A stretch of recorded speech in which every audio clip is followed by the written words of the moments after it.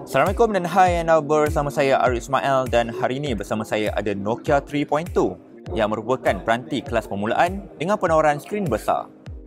Peranti ini hadir dengan paparan sebesar 6.26 inci pada resolusi HD+, dengan panel berasaskan AC TFT LCD.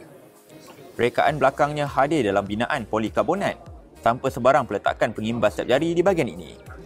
Namun peranti ini masih menyajikan fungsi imbasan wajah untuk kebolehan membuka peranti melalui pengasahan biometrik.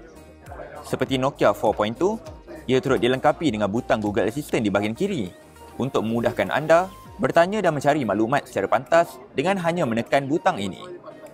Untuk keupayaan kamera, peranti ini hanya didatangkan dengan sistem satu kamera autofocus 13 megapiksel bersama keupayaan kamera hadapan 5 megapiksel.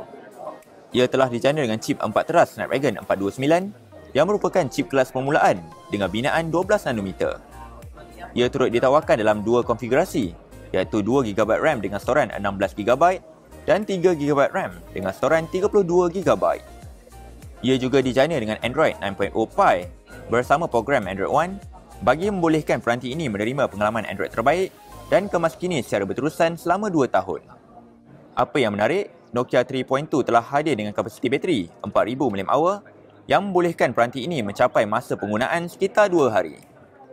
Dari segi jualan, ia telah diumumkan pada harga bermula $139 yang mana ia boleh didapati bermula bulan Mei ini. Jadi sekian sahaja daripada saya, Arif Ismail, dari acara Mobile Congress 2019 di Barcelona. Sehingga kita berjumpa lagi untuk video seterusnya.